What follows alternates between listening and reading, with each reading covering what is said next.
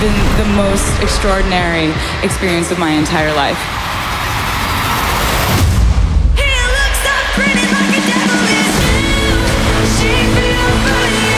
We're about to go on a little adventure together, and that adventure is going to span 17 years of music. How does that sound? Welcome to the acoustic set.